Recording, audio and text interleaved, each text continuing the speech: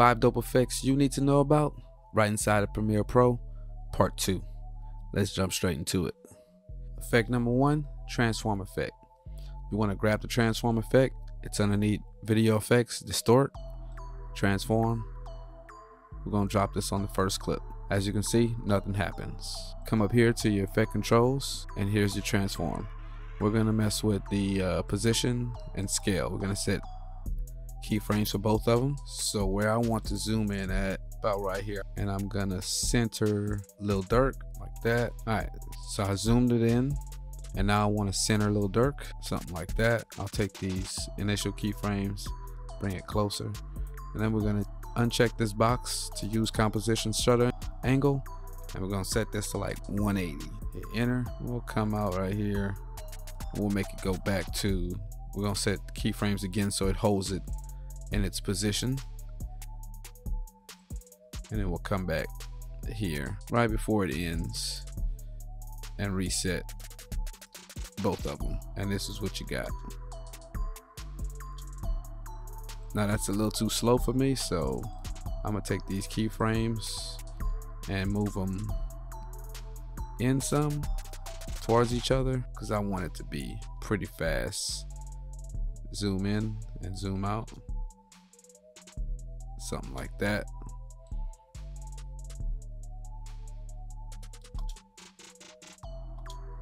Just like that. And as you can see, you got that real good motion blur in and out. Now, alright, effect number 2, we're gonna go with wave warp, another one that's underneath the distort folder. We're gonna drag this on here. As you can see, it really doesn't look that great, right? So you got options to play with the wave height, the wave width, the direction of the wave, and all these can be keyframed. The wave speed, which just tells you how fast the wave's gonna move when you're playing the clip. Pinning, I would put this on all edges so you don't see all those black. But let's go and do wave height, wave width. We'll make it real small. So we'll keyframe that height, width, and speed. And it's just gonna be like a quick little transition into the clip.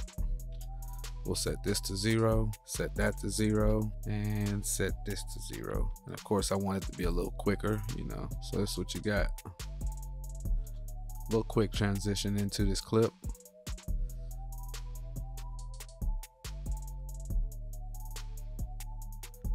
And you can copy this keyframe here, hit Control C, come here, hit Control V, and then copy this first set of keyframes, Control C, Control V, and this is what you got.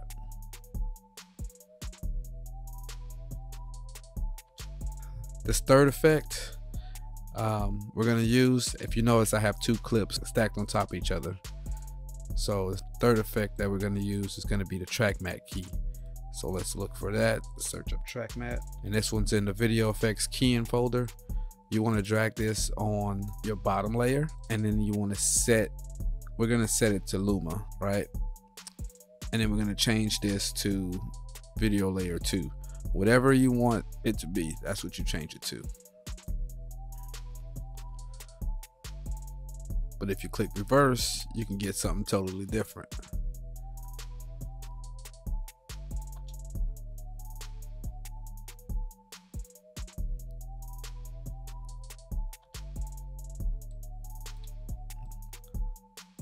Two different looks, one plugin.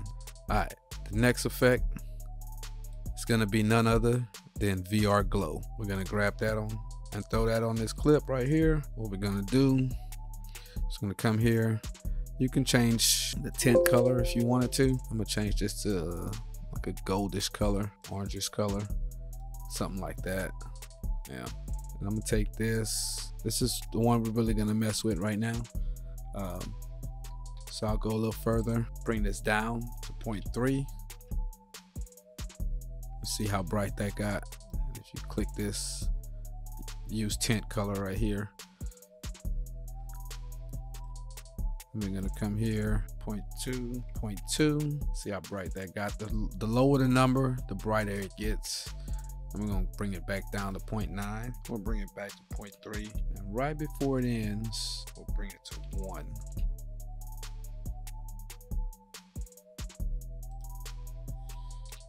0.1, and this is what you got.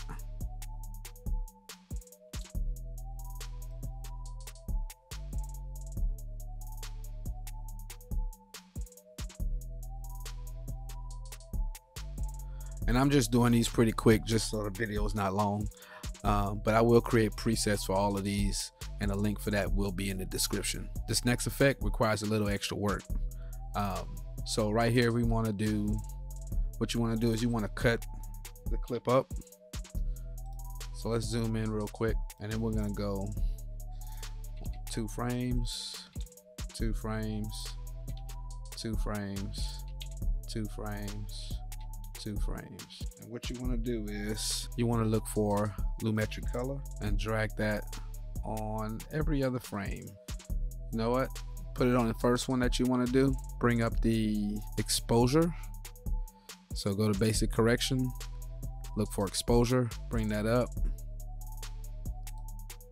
You see how bright it got? Cool.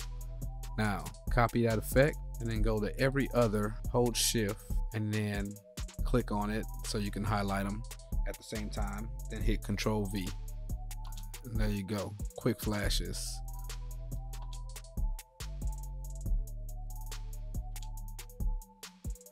You could also use this for transitions. So if you wanted to, you can do every frame, cut every frame, and then highlight one, hit